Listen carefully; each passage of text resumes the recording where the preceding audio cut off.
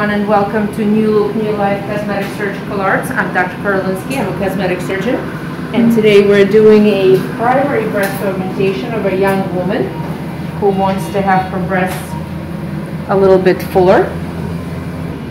It's an operation that has profound effect on a woman, not only physically but also psychologically, in a very positive way. I always use what's called tumescent anesthesia. So I always inject my patients with numbing medication. It helps to do two things. Number one, there is essentially no bleeding during surgery. And number two, when the patient wakes up, she has almost no pain.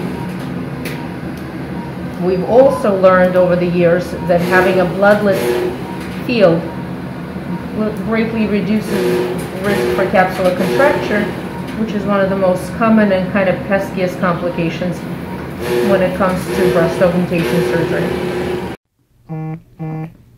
Okay, now that we're prepped and ready to go, we're going to start with the incision. In this particular case, it will be an inframammary incision. This particular approach is actually quite nice for the surgeon and for the patient, because when we go through the inframammary crease or slightly below it, you have direct access to the muscle. You don't fiddle with the architecture of the breast, and the chances of a young patient being able to breastfeed after having breast implants is much higher, because the anatomy of the nipple areola complex and the milk ducts are completely preserved. Once we make our way down to the muscle, we then go through the muscle very carefully, cauterizing all the little vessels so that there's no bleeding. And then we get underneath the pectoralis major muscle. This is why we call this particular procedure a submuscular breast augmentation. Once I'm underneath the muscle, I'm able to gently develop a pocket and then use special equipment to be able to see inside the pocket to ensure that there's no bleeding, that all the muscle strands are taken away, and the pocket is nice and neat to receive the implant. The next step is to ensure that the field is completely dry, and then we're able to put the implant in place. Okay, now that both implants are in, we're able to sit the patient up a little bit, ensure good symmetry on both sides, and then we can go ahead and close our incisions.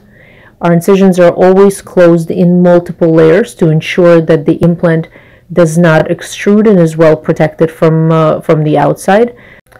All the sutures we use are always dissolvable, so there's no need to take anything out a week later.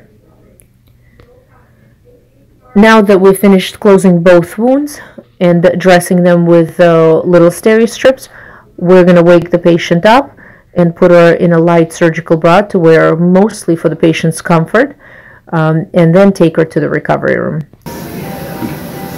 That concludes our breast augmentation.